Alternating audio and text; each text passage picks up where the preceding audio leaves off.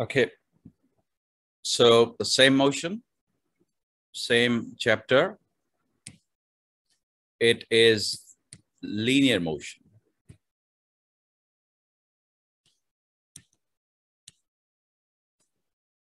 And do you remember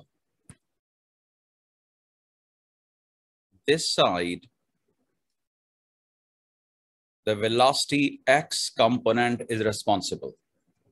But when the object is moving in this direction, velocity Vx negative component is responsible.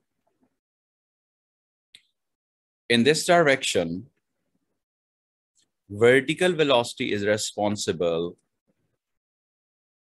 but according to the axis, this is positive, this is negative, this is positive, this is negative. So this is a minus y.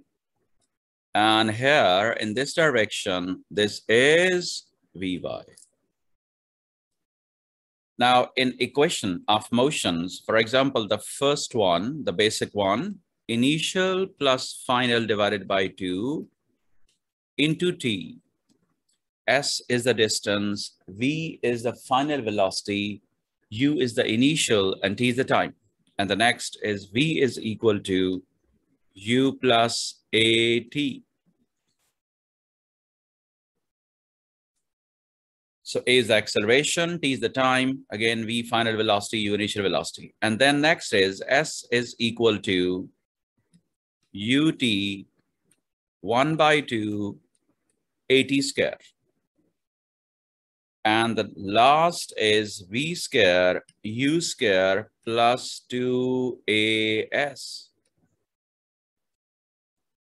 But for the vertical motion up and down,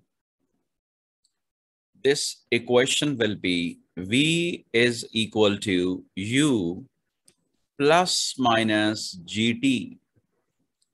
S is equal to UT plus minus 1 by 2 GT square. And V square is equal to U square plus minus 2GS. Now, if the object is going down, then the plus G. If the object is going up, it's minus G for the equations. But when we have to draw the graph, or when we have to write the statement, when we have to consider the vector property of the acceleration, here we are dealing only with the magnitude. But when we have to consider is the vector,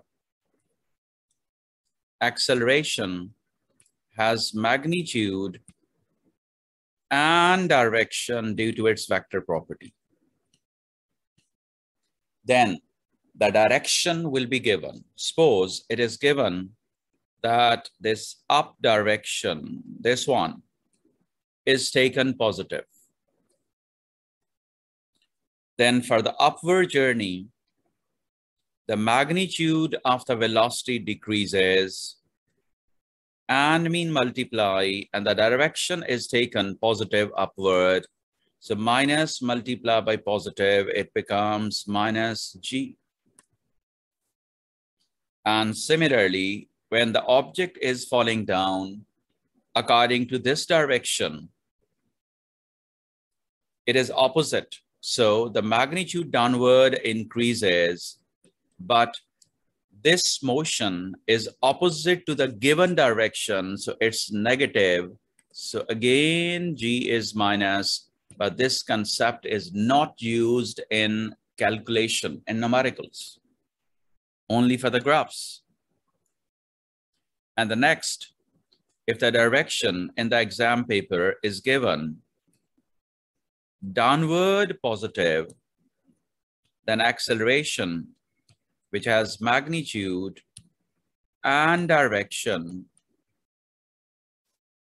then for downward motion, magnitude of the velocity increases and multiply, and the direction is according to the given direction, so it's positive. So this is plus G. For the upward journey, for the upward motion, the velocity magnitude, speed magnitude decreases, multiply by, and the direction is opposite to the given direction, negative, so it becomes again positive. So when direction downward is positive, so down, up, both are positive G. But when the direction upward is given positive, then up and down, both G's are negative G.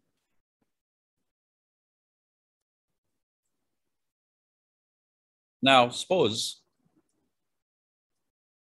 air resistance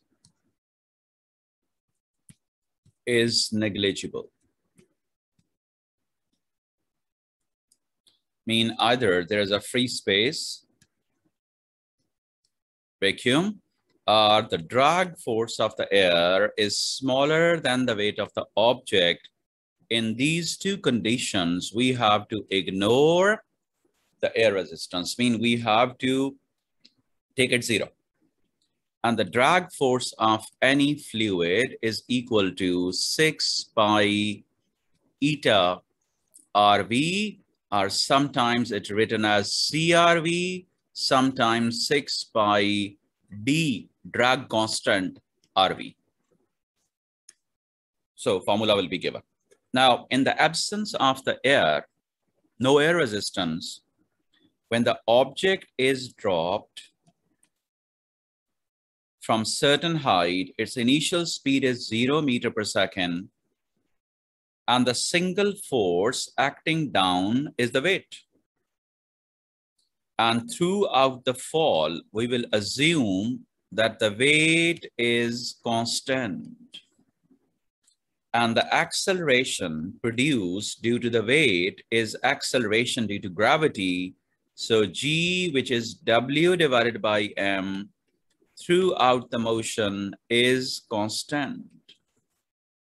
So in the absence of the air, weight is constant, weight is a single force, G is the constant, and G is acceleration due to gravity, and it is also called gravitational field strength or acceleration due to gravity.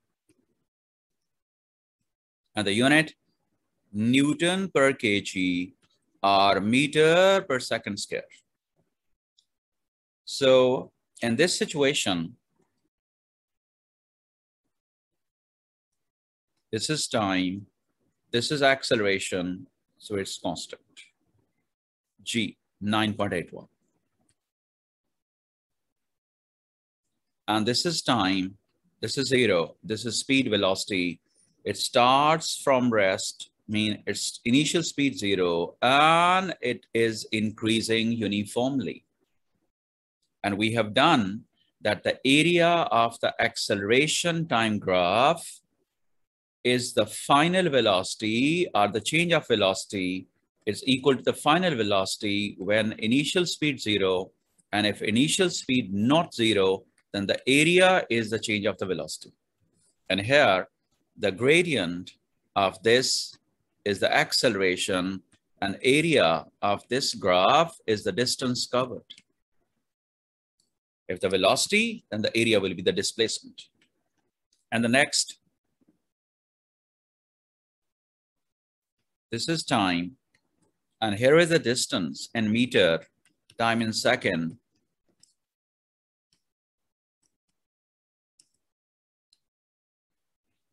Then the gradient of distance time graph is equal to speed.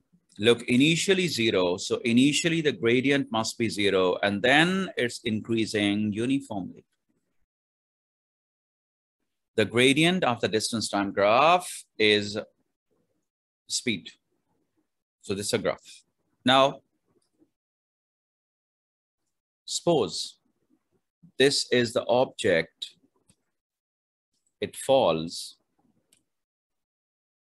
it hits the ground, and it bounces to certain height again. Now this height h1 must be equal to, must be greater than the height h2, because during collision, some of the energy is lost. And then it falls again. It bounces up. This is the height 3, and then falls again, bounces up. And in this situation, look, the height is gradually decreasing, and finally it comes to rest on the ground. So we have to draw graph for the several bounces.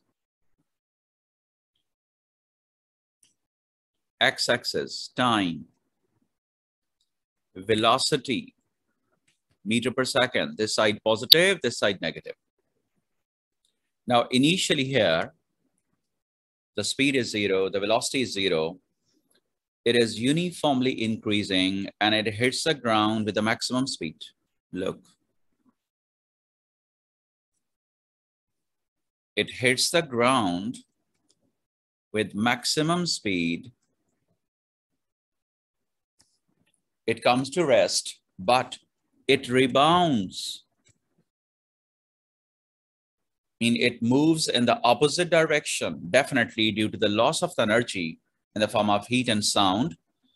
The velocity of the rebound, initial velocity of the rebound must be smaller than the final velocity on hitting the ground. Mean this velocity is large, but the rebound velocity will be small. So this is the rebound velocity. Now, after the bounce, it's moving up. It's uniformly decreasing. So we have to draw this graph. But do remember, for the downward journey, acceleration is g. For the upward journey, acceleration is g. So these two lines, A and B, must be parallel to each other, because the acceleration is same, downward 9.81, upward 9.81. When it reaches this height, its speed becomes 0, and then it falls. So the speed again increases uniformly, and it hits with certain speed v. In ideal case, these two speeds, this one, so this is v1 and this v2, both are equal. So both must be equal. For example,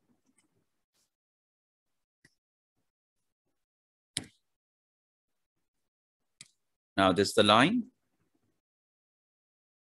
almost equal, and then it hits the ground with some speed. Now this area is x, this area y, and this area y. These two areas are same because the rebound height is exactly equal to this fallen height. So upward distance covered, downward distance covered same. So the area must be same and the speed must be same. But the next time, when it rises after the second bounce, some of the energy is lost. So it rebounds with a small velocity, but this line parallel to the previous because the acceleration remains same. And then it falls back to the ground and same distance. Look, this is z, so this must be z. So this is the fall first time. This is the rise first time. This is the fall second time. This is the rise second time. And then this is the fall third time. So all lines are parallel to each other.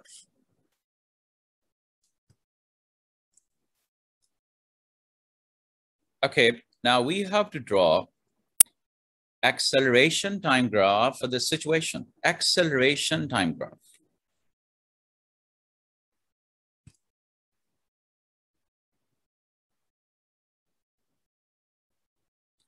Acceleration, meter per second squared, time in second, this is 0. So look, for this motion, this one, The gradient of the line is positive and constant. So for this portion, the acceleration is constant and positive, and it's equal to plus g. But for this dotted line, this one, for this dotted line, the velocity first decreases, but increases in the opposite direction. So the gradient of this line is too high. So this is the negative acceleration for the short period of time. So it is negative acceleration. It's too large and for the short period of time. And then after this point, again, the line is straight, gradient positive, parallel to this one. So for this portion, against the acceleration is g. Now, for this line, this one, this line, velocity is decreasing and then increasing the negative direction. The gradient is negative and it's sharp line, means the steepest line. So the gradient is negative, but will be smaller than the previous because this change of the velocity is large as compared to these 2 points. So now the acceleration is smaller than the previous in the negative direction. And then again, the line is straight and positive gradient. So this is the graph. So it means these two graphs gradients are the negative. These two peaks are negative. Reason, because during this time interval, this one, the ball is hitting the ground and bouncing from the ground. So it is hitting with the ground. It is decreasing its velocity to 0 and then increases to some negative value. So this portion is the g, this portion is g, this portion is g, but this is not g, this is other value. It must be greater than the 9.81, but the negative side. So look at the graph.